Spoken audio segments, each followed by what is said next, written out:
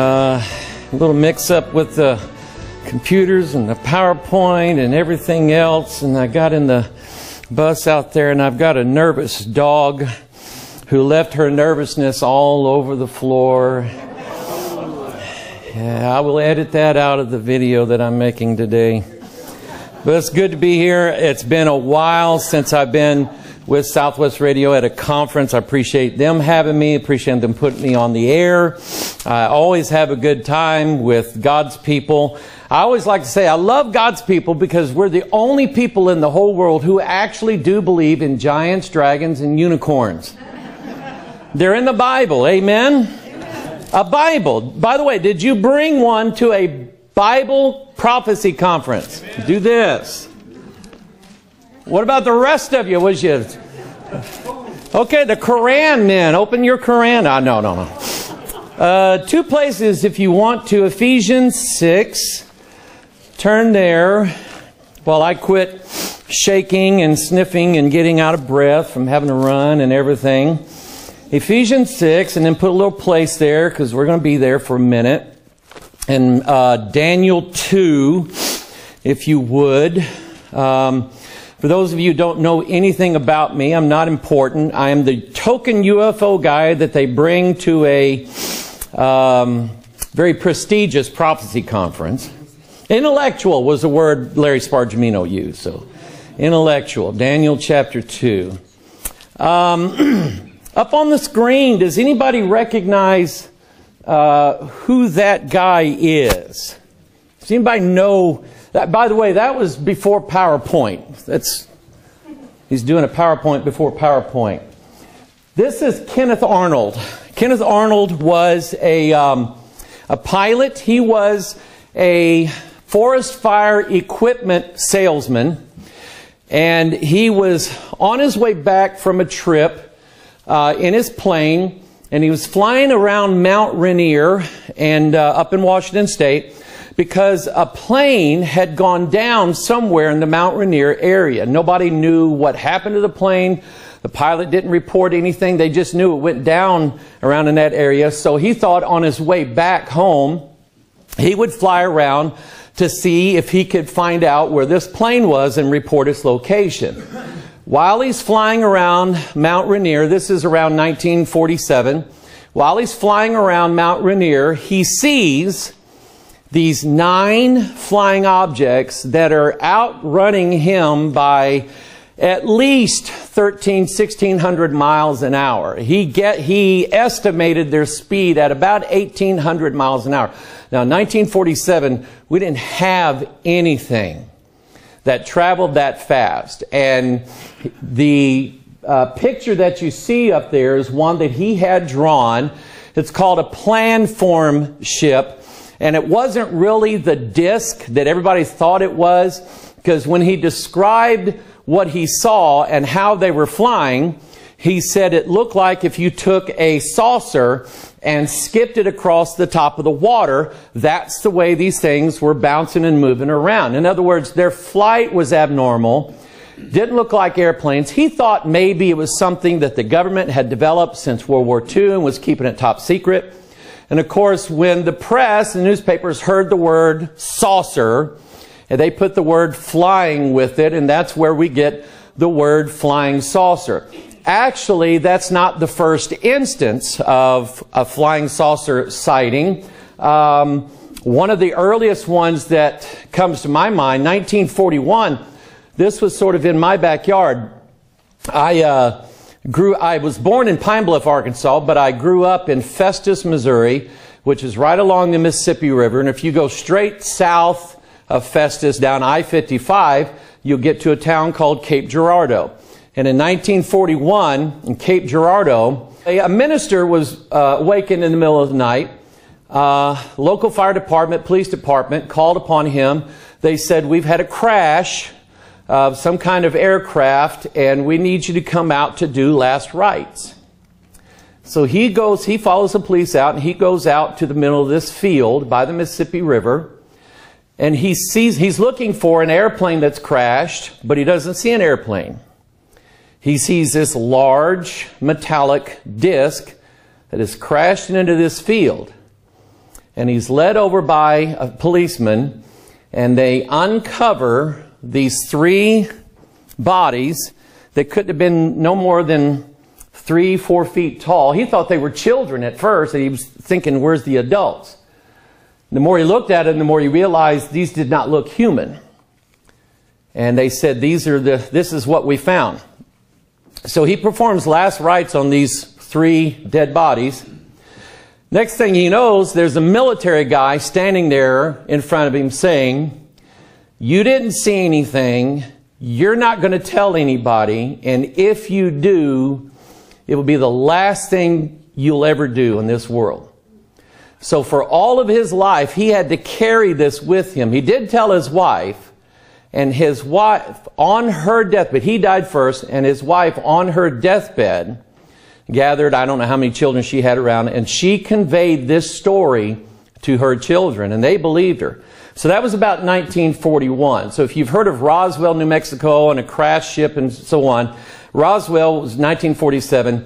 This happened in 1941. So something has been going on for quite a while. Let me just run through some pictures very quickly. The one on the upper left there of your screen, it's called the McMinnville UFO. There was about 3 photographs taken of this flying saucer. The photographs and the negatives and everything have been examined by professionals. There's no fakery involved whatsoever. This is an actual ship up in the air, a circular ship. They took 3 real good photographs of it. The one down on the bottom was taken by a guy by the name of Billy Meyer. He's a man from Switzerland. Now, Billy Meyer is an interesting character. I've not really talked about Billy Meyer much, but Billy Meyer, I'm somewhat skeptical of him, but one thing I know about Billy Meyer was that he went earlier in life and he traveled to India and lived in an ashram. And when you live in an ashram in India, you learn Hindu. And what you do is you learn how to pray to 330 million different gods. Now, what do you think those gods really are? Devils. That's exactly right. So this man spent a majority of his life praying to what we know from the Bible as devils or familiar spirits. He gets back to Switzerland. Now all of a sudden he's being contacted by these aliens, one of which later on in life he called Sinjaza, and it was a female entity, and she filled his mind, his head full of prophecies and wisdom from the cosmos and all. And really what she was, in my opinion, was a familiar spirit. She was a devil posing to this guy, and he listened to her all her life. And by the way, he took a lot of pictures of UFOs. Some of them I think were faked, but some of them I don't think were faked. 2 pictures here. Both have been verified. No camera trickery involved. I know there's a lot of pictures out there. There's fakes out there and so on. But these are all been verified UFOs. The one on the upper left, that was recently taken by one of our Top Gun naval pilots. They were on patrol. They're chasing this thing up in the air. He pulls his camera phone out and snaps a picture of this UFO. Now, these guys are trained observers. They know what a Russian MiG looks like. They know what jets look like. They know what airplanes look like. They know what balloons look like. They know the star Venus. They know what everything that should be in the sky looks like. And when these guys come back and tell us that they saw something up there that doesn't match anything that we know is manufactured in this world, maybe we ought to believe them. Because a lot of the scientists and the physicists and the astronomers out there are saying, oh, that's a glitch, or he saw the planet Venus, or that was one of those Mylar balloons. And he's going, really? A Mylar balloon can travel at 3,000 miles an hour and make right-hand turns without stopping? I don't think so. The one in the upper left again, that's called a TR-3B type UFO. That one's being seen quite a bit. In fact, in the St. Louis area, back in the early 2000s, the St. Louis news stations ran a 30-minute special on this. One of these traveled across the St. Louis area over into Illinois. There were several Illinois police departments that were called out to view one of these giant triangle-shaped UFOs hovering slowly across the state of Illinois, made absolutely no noise whatsoever, no propellers, no wings, no jet trails coming out of it, seemingly no form of machinery or motions or anything like that. It's just traveling. It was seen by probably about 100 people and so on. But that one was seen, this particular one was seen in Belgium a few years ago. Here's another one, I think, by Billy Meyer in Switzerland. Some of these are taken. They're taking pictures, and they don't know that there's anything there when they take the picture. And then when they get to looking at it, they're going, there's something in that picture. They didn't know it was there before. Again, on the upper left-hand corner, three or four of these triangle-shaped UFOs. This was taken, it's a screen capture taken from an infrared camera on one of our Navy boats, United States Navy boats. For several nights consecutively, these UFOs came out and shadowed the movements of this American naval ship for several nights. All the sailors saw it, the captain saw it, they took infrared photos of it. This one was leaked out to a guy by the name of Jeremy Corbell, who does documentaries on UFOs, skinwalkers, things like that. And this one has been verified that is an authentic.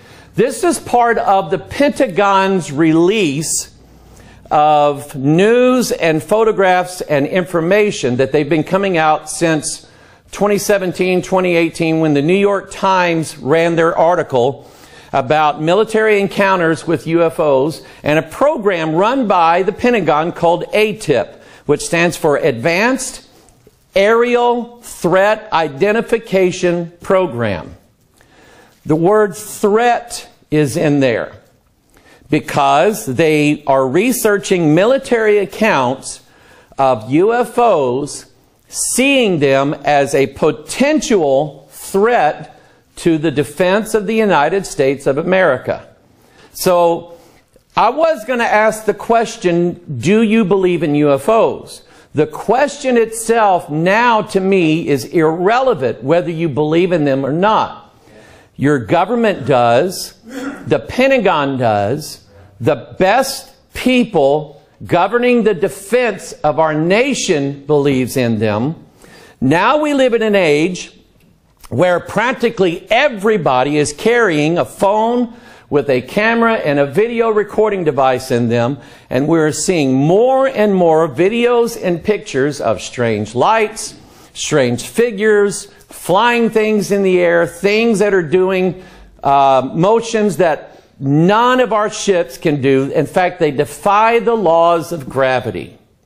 So whether you believe in them or not, to me, is irrelevant. They exist, and I wouldn't be here if I couldn't show you from the Bible exactly what they are. So the question I want to ask you is, has anybody here ever seen a UFO? And listen, I already know. I did this at a church one time. It's a church that I've gone to for years down in Arkansas. And I started out and I said, has anybody here ever seen a UFO? And boy, nobody raised their hand. And I got done with the presentation and I said, does anybody have any questions? And them hillbillies came out of the woodwork. Brother Mike, I saw some lights years ago. Boy, I tell you what, flew over my farm. And I'm going, why didn't you guys tell me at first you saw a UFO? Who has never seen a UFO? Raise your hand. Well, that's not true. I just showed you about 10 pictures of them. I caught you on that one. That was my icebreaker for the day. 1947. The Army Air Base in Roswell gave permission to release this article saying that a flying disc, a saucer, had been discovered, a crashed saucer had been discovered just outside. It wasn't in Roswell. It was on a guy's farm about 30, 40 miles outside of Roswell. But they released the story that yes, and it made headlines all over the country, all over the world. Army reveals it has a flying disc found on a ranch in New Mexico. Then word came down from Washington, D.C. Scrub the story. So the very next day, all of a sudden, they come out with these tattered pieces of a silvery weather balloon, tattered to pieces, saying, we didn't find a spaceship. There are no spaceships. There's no alien saucers. We don't have anything like that. There was no dead aliens found. It was a dummy that we had, and it's a secret program we didn't want to tell anybody about. But they lied through their teeth. And I can explain to you from the scriptures how I know they lied. I'll get to that in a little bit. UFOs have been seen throughout history, have been painted into artwork. Here's a painting of the Madonna. And the artist, whoever painted this, saw a glowing, brightly lit shield or disc in the air, and he painted himself, seeing the disc up in the air, painted himself into the background. Here is another one. It's supposed to be something that represents the glory of God shining down, but it looks like a silvery disc up in the air. This is an ancient cave painting. It looks exactly like many of the photographs we've seen, many of the eyewitness accounts we've seen of UFOs. Here is another piece of artwork. You see a glowing disc here. Let's see if I can see my mouse up there. Up here in the sky, shining down, giving illumination to whoever this is here in the painting. Here's another one. And what's interesting to me is this guy inside whatever this is actually, he has his hands on controls. He's not just simply writing in there. He's got his hands manipulating whatever it is that's flying through the air. Here's another one. All throughout history. Now, it used to be, and I've had this subject in my mind for years. Ever since I was a young boy in elementary school, I've been interested in UFOs, Bigfoot, Loch Ness Monster, all of those. I think you have the book back here, Marginal Mysteries. All of those things that everybody said doesn't exist, I've always wanted to know whether or not they've existed. I've been a Christian. I've been saved since I was 9 years old. And so to me, it's always been in my mind that if they do exist, then God created them. Because I believe that Jesus Christ created all things, and there was, without Him was not anything made that was made. Can I hear you say amen? Amen. So if He made them, then He made them for a purpose. And if He has them made for a purpose, then that purpose is going to be found in the pages of our Bible. And it's up to us as God's people to do what? Study to show ourselves approved. If we are living in the days of the last days, and I believe that we are, amen? Of course, my grandfather did too. But we have to be getting closer and closer every day, right? So as we near the day of our Lord's approaching, we know that certain things in the Scriptures are going to be opened up to us. Knowledge shall increase. People shall run to and fro, the book of Daniel says. So it used to be that if you wanted any kind of information from the news media about UFOs, you had to get it from the National Enquirer, the Weekly World News, all of those tabloid magazines at the supermarket. The New York Times wouldn't touch it until 2017. And they got in touch with a man by the name of Luis Elizondo, who used to run the ATIP program for the Pentagon. $22 million. And by the way, $22 million in Pentagon money is just a drop in the bucket. But $22 million spent studying, and the New York Times ran this article, and it made headlines all over the world. And what it's done, it's forced the United States government, specifically the Pentagon, to come out and actually reveal some of the information that they have. We know that they're not going to give it all to us. We know they're not going to tell us everything they know. We know that probably because of national secrets or national defense. There are things that they can't tell us. Luis Elizondo, I think he's a good guy. I think he's a good American. He's not saved, but I think he's a good American. And he said, look, if there was a way that I could tell just the American people what I know, I would do it instantly, because I think the American people deserve to know. It's their government. But he said, then you would have the North Koreans, the Russians, the Chinese, and everybody else know what it is that we know and what it is that we have and what it is that we're experimenting with and so on. So I can't tell you. But he did give a speech here not too long ago, and I watched it. And he said he joined a company called To the Stars Academy. It was run by Tom DeLonge. Does anybody know who Tom DeLonge is? Good, you don't listen to rock and roll. Tom DeLonge's a rock and roll star. He was with a group called Blink 182. Tom DeLonge has had this lifelong fascination with UFOs. He is also a Freemason. I'm going to talk about that tomorrow night. And there is a connection. Amen. When I saw the square and compass on his guitar, I went, I know why he's fascinated with it. The same spirit that is behind Freemasonry is the same evil spirit. It's the god of this world, the prince of the power of the air. And all the lost people in the world follow that spirit, don't they? Okay, so they're all on the same team, basically. But Tom DeLonge started a company. He hired Luis Elizondo. He hired some people that were former CIA, which, by the way, you're never former CIA. You're CIA. So while Tom DeLonge thinks these CIA guys are working for him, he's working for the CIA.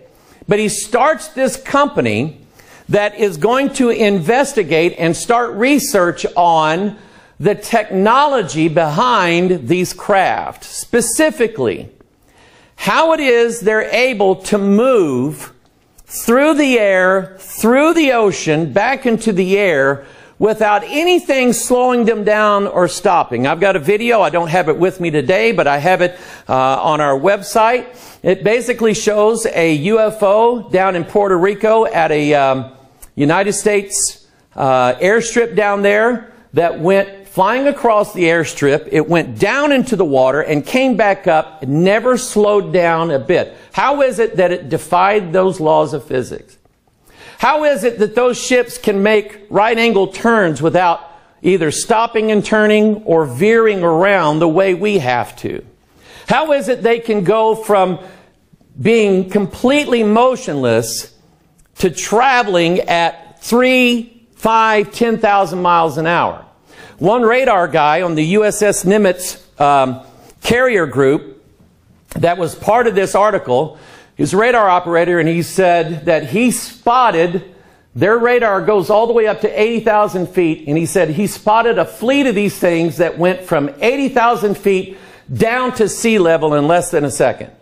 You can't fall that fast. We don't have anything that can fly that fast. David Fravor was one of those Top Gun pilots, and they interviewed him multiple times. He said, when I saw it, they said, were you afraid? He said, no, I wanted to fly one. I want to know. So they are investigating how they can do that, which would include then, this is going to sound weird, warp drive.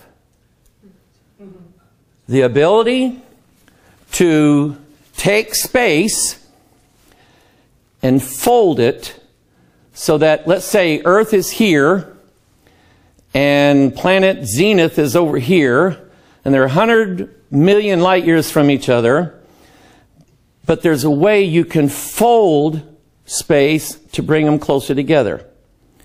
You know how the Bible says that God, when He came down, He bowed the heavens?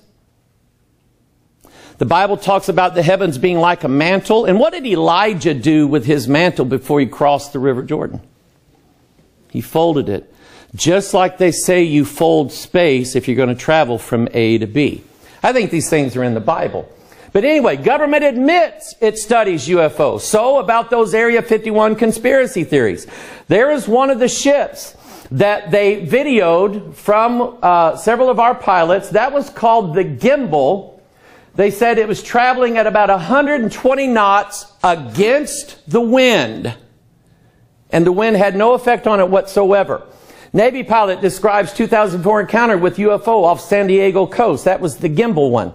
The one on the left was called, I think that one was called the Tic Tac UFO, because it looked like a giant 40-foot long Tic Tac. That's the one that David Fravor followed. Then, this came out 3 weeks ago. The Sun newspaper in the United Kingdom kept going after the Pentagon under the, what's it called? When the Freedom of Information Act, thank you. When they keep trying to, they spent 4 years forcing the Pentagon to come out with more and more pictures, more and more evidence that the government has been investigating UFOs. And the government, the Pentagon, released this 1,500 pages. Now, I found somebody that found these documents for me. I have them with me. I have not had a chance to read them yet, or I'd be telling you about those. But anyway, recent articles that talk about the government and their knowledge of UFOs, their knowledge of the pilots that are with those UFOs and so on. And then this article showed up. This is Nick Pope. He was hired by the United Kingdom back in the 90s. He was their X-Files guy. He was their UFO expert. He was hired by the Ministry of Defense to study and examine every British military encounter of UFOs. And he was to collect, and the secrets this guy knows has got to be amazing. But Nick Pope said alien first contact could destroy religion. Now let me ask you this. Could it destroy yours? If it came out and was revealed that we're not the only ones in this great universe of gods, that there are other civilizations out there somewhere, and they are better than us and older than us, and the earth isn't really 6,000 years old the way we believe, and on and on and on. Would it destroy some people's Christianity? Yes. Absolutely. Chain yourself to your Bible, people. Read it, study it, anchor yourself to the Word of God so that nothing, no wind of doctrine can blow you away. Somebody say amen. I don't know if I'll get into all of what he said, but I do have it on video. One of the first books I read was by Eric von Daniken. Go to Ezekiel, if you would. This was when I was in, I think, middle school. I was about 6th or 7th grade when I read von Daniken's book, and it fascinated me. Von Daniken he grew up Roman Catholic, and he said, he's Danish or Swiss or something like that, and he said that he was taught about God and how God was supreme and how God was bigger and God created everything. But he said he's reading Ezekiel, and he said obviously God here is riding on a chariot, and he said if he's God, why does God need a chariot? So he quit believing in God because of that. And God had mercy enough on me. I was grounded enough in Sunday school and sitting in church Sunday morning, Sunday night, Wednesday night, revival meetings. Amen? Amen. That means bring your kids to church. Amen. They're going to need it more than you in the days that are coming. So God grounded me enough in this book, and I'm reading it, and he's saying that God is these UFO beings, and when God said, let us make man in our image after our likeness, that's the aliens talking to their council. This is how we're going to make God. And I said, no, that's God speaking to God the Father, God the Son, God the Holy Spirit. Amen? But let's look at Ezekiel 1. I have it in my notes here. I'm getting ahead of myself. But if we just look at it, look at verses like 15 and 16. Now as I beheld the living creatures, behold, one wheel upon the earth by the living creatures with his 4 faces. The appearance of the wheels and their work was like... So he's mentioning wheels here. And the wheels are by these 4 living creatures, and they're holding up this firmament, and on top of this firmament is a throne, and one like unto the Son of Man sitting on the throne, and it's brightly lit, and it's got lamps all over it, and of course von Daniken is looking at that and saying, that's a UFO. That's where he got deceived. Now, I can't answer for you the question, why God needs a chariot. He doesn't. He's God. But I can't answer for you the question, Why does God need me? He doesn't.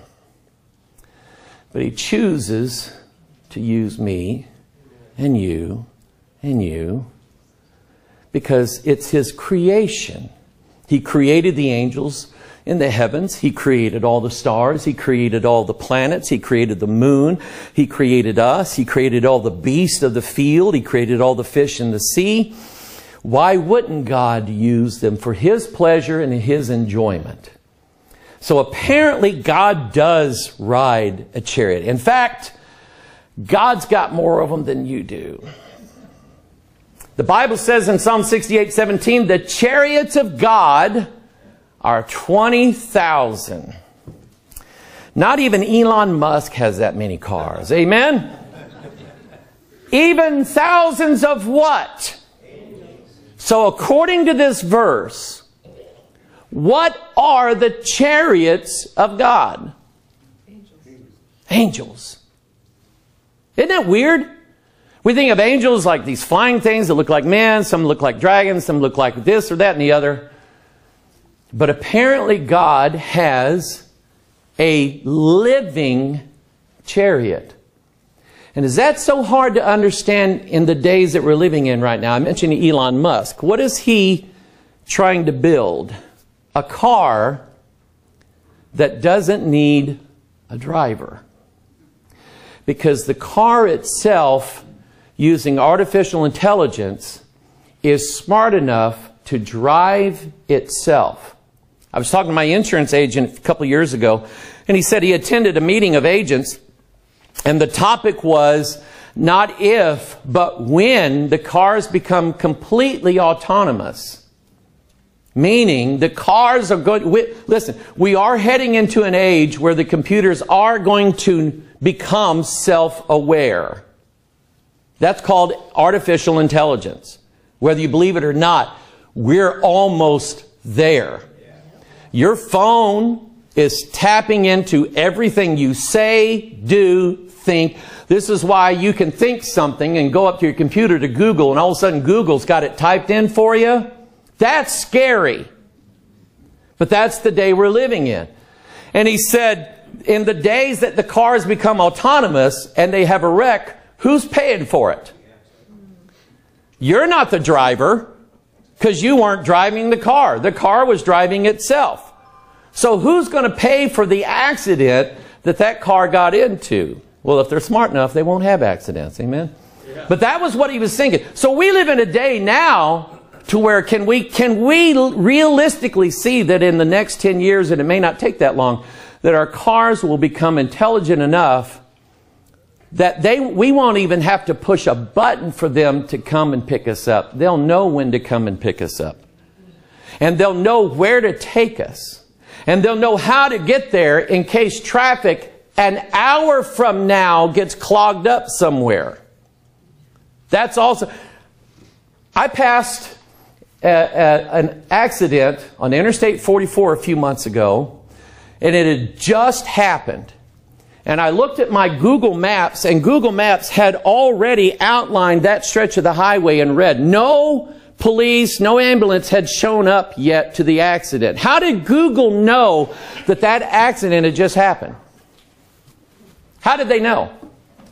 Because everybody else on the highway has a phone, and it's tapped into every one of them, and it noticed that all the cars started slow. You probably noticed that that guy that wrecked his car said, "Oh, blankety blank," and knew something was going on. And it already marked that part of the highway that there was a slowdown in traffic.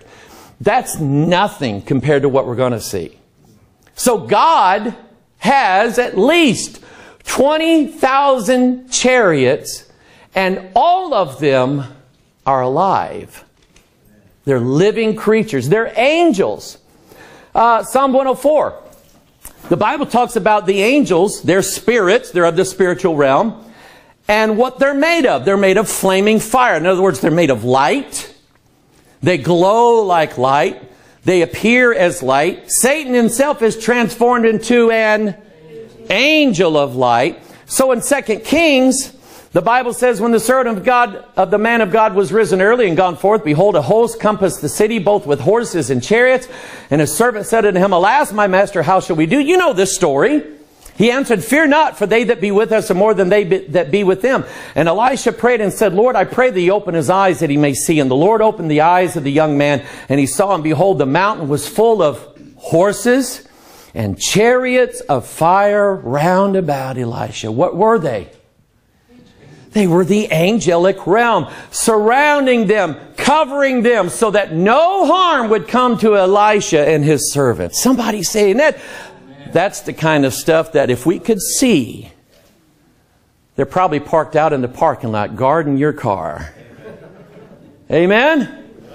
They're probably in here right now. We just don't know it, but they are around us. Now, let me ask you a question. When the Lord sends His angels to gather together His elect, what are those angels going to be? What kind of angel picked up Elijah?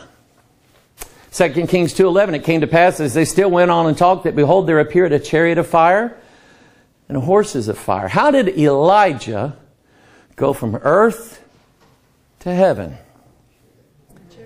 Chariot of fire and a horses of fire. An angel.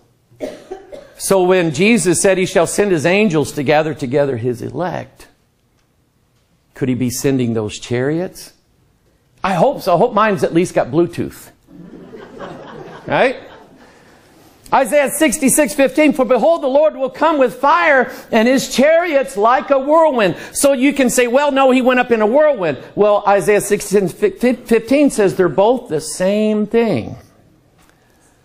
Some sort of energy, and the chariots themselves are the angels of the Lord that I believe are going to come take us home one of these days. Certainly they're around us right now. Now let's look in Ezekiel 4. Let's get the straight on this. How much time do I have? In the old days, when we did conferences for Southwest Radio, the greatest fear of any speaker was to see Noah Hutchings coming down the side of the aisle. That meant shut up. And we shut up. I miss him. Ezekiel chapter 1 verse 4, and I looked, and behold, a whirlwind came out of the north. Study the north in your Bible. Study the north. Jeremiah mentioned multiple times about an army coming from the north. And he said the north country. Now, what's up at the North Pole? Is there any land? There's no land. Is there any cities up there? No. Is there any army that we know of up there? There's nothing. So what is the north talking about? Where did God come from in Ezekiel chapter 1? He came from the north. I think the north is a reference to the heavens. Study the word north. Anything north in the Bible, see if you come up with the same thing. Behold, a whirlwind came out of the north, a great cloud. See, there's the whirlwind. When we see the whirlwind, we're going to see the chariot. A fire enfolding itself, and a brightness was about it. And out of the midst thereof is the color of amber, out of the midst of fire. Also out of the midst thereof came the likeness of 4 living creatures. Now, Brother Hutchings and I had one thing in common really good, and that is we love to study the numbers of the Bible. Study the numbers of the Bible like you would study the sayings of Jesus Christ. Study the numbers of the Bible like you would study the doctrine of Paul. Study the numbers of the Bible like you would study the prophecies of Isaiah, because they're there for a reason. God didn't just pick them out of thin air and use them. Why did He tell Naaman to dip in the river Jordan 7 times? Why was the priest to sprinkle the blood 7 times? Why was there 12 apostles? Why was there 12 tribes? Why are there 4 gospels? Why are there 5 of this? Why are there 6 of this? Why does the beast have 6, 6, 6? Why does the giants have 6 fingers and 6 toes? Why was Goliath 6 cubits tall? I could go on all day long and talk about numbers. I've studied these numbers and what they meant. I used Hutch's book. I used E.W. Bullinger's book. I studied I can't remember, a guy 100 years ago wrote a book. But I studied those books, and then I said, God, you show me from the Bible what these numbers mean, and we're going to study that. So out of the midst of came 4 living creatures. This was their appearance, and they had the likeness of a man, meaning they were humanoid. And as for the likeness of their faces, in verse 10, they 4, notice I have that underlined, had the face of a man. And they had the face of a lion on the right side. They 4 had the face, there's a number 4 again. Face of an ox. They 4 had the face of an eagle. There it is again. Thus were their faces, and their wings were stretched upward. 2 wings of every one were joined one to another, and 2 wings covered their bodies. How many wings did they have? 4. Ezekiel 1 is repeating this number. 4, 4, 4, 4. All through it for a reason. Verse 13, for the likeness of the living creatures, their appearance was like burning coals of fire. When people see these UFOs, what is it that they notice? They're bright. They have lights. Boy, for things that don't want to land on the White House lawn and be seen by man, they sure are seen pretty clearly at night. Because they're full of light and lamps, and the appearance of lamps, and it went up and down the living creatures. And the fire was bright. People said that they saw a light that was brighter than any light that they could ever see. And the fire, out of the fire went forth lightning, and the living creatures ran and returned as the appearance of a flash of lightning. You know what you just saw here? The movement of a UFO. Because just as lightning appears, moves, and then comes back, people who say they saw these things said they were just standing still. They disappeared and they were 100 miles away, and then boom, they were right back again. They didn't accelerate, they didn't decelerate, they just moved and stopped. That's exactly what you're seeing in the book of Ezekiel. And you have to ask your question, why then is God putting all of this in the Bible for us? Remember what Paul said, these things are written for our learning and our admonition, upon whom the ends of the world are come. Read and study your Bible so you will not be carried away with the winds of false doctrine that are coming in the last days. Somebody say amen. Amen. Now as I beheld the living creatures, behold one wheel. So now they have wheels upon the earth, the living creatures with his 4 faces. It was a 4-wheel drive chariot. Not going to get stuck in the snow, right? 4 faces. And here again, they 4 had one likeness. And then the appearance was a wheel in the middle of a wheel. Think of these saucers that people have seen.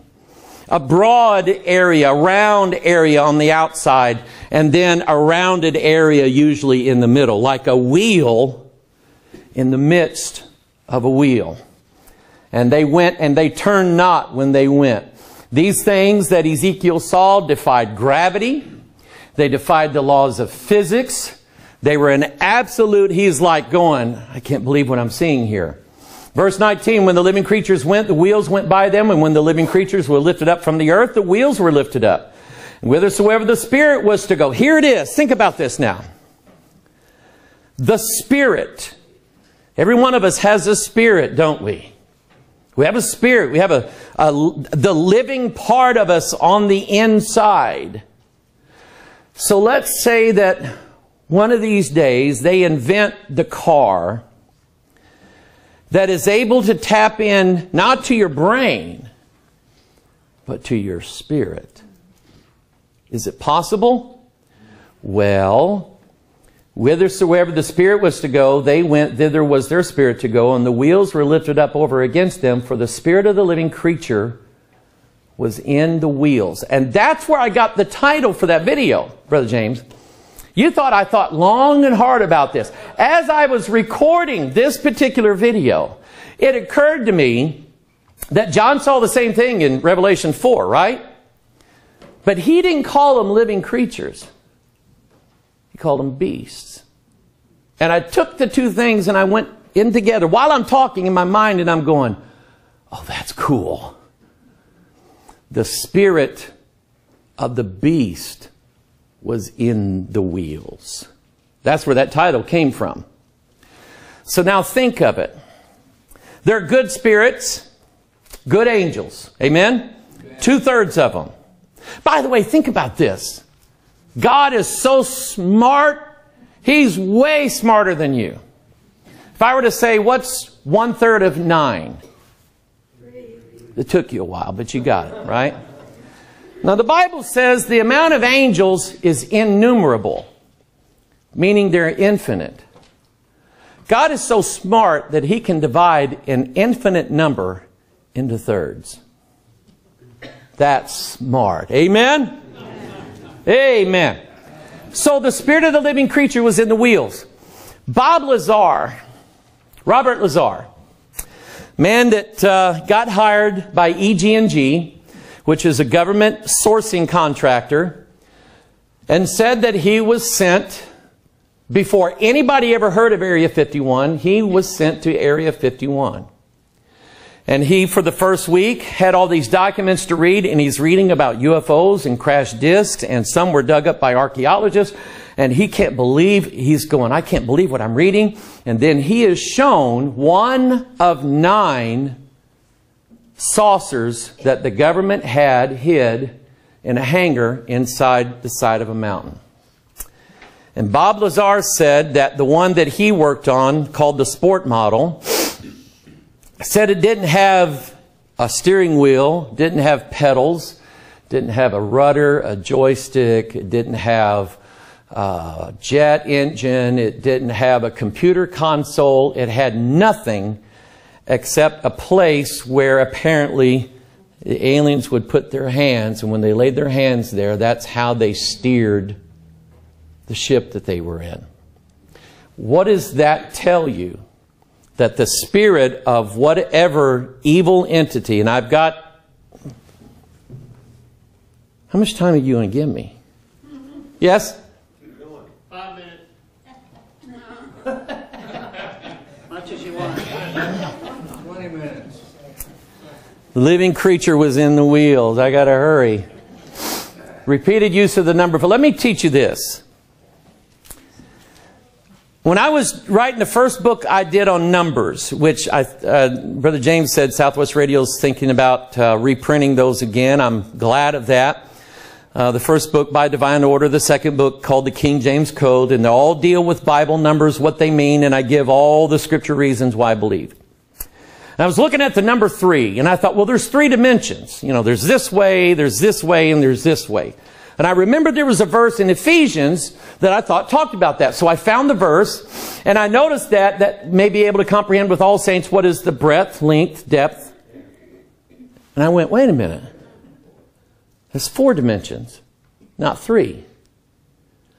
Mathematically, they can prove a 4th dimension. Scientifically, physicists talk about the 4th dimension all day long, say it has to do with time, and I believe it does. And I noticed that the 4th direction he called height. Let me ask you a question. Who can point to where heaven is? Just 2 of you? The rest of you not going? Everybody do this. Okay, now if you're in Kenya, there's the Kenya flag there. We do a lot of ministry in Kenya. If you're in Kenya, which is on the other side of the world, and I ask the Kenyans, point to heaven, are they going to point in the same direction as you and I? They're going to point up. But is in the same direction as you and I. So where is it? When you get, who said the north? I like you. When you get out to space, where's up? Where's down? Where's sideways? It's all the same. But he mentions a 4th spatial dimension called height. The reason why the use of the number 4 in Ezekiel 1 was because these creatures that Ezekiel saw were not from here. They're from there. Right? Okay? So now, Hutch, sit down. Nebuchadnezzar had a dream. And he saw not 3 kingdoms, 4 kingdoms. And the 4th kingdom, here's what I believe it is. Principalities, powers, rulers of the darkness of this world, and spiritual wickedness. See, it tells you the word spiritual. Wickedness where? How high? All the way to the height of heaven. Okay? 4 groups of evil angels that we wrestle against. That number 4 is everywhere. So what is that 4th kingdom? Spirits, devils. And what are they going to do? What did Daniel say their big, and I will do this tomorrow night, the big secret of Freemasonry? They shall mingle themselves with the seed of men. And every UFO abductee that has ever told their story said, in every case, they took eggs out of a woman, seed out of a man, and they were constantly working on the hybridization of them and humans.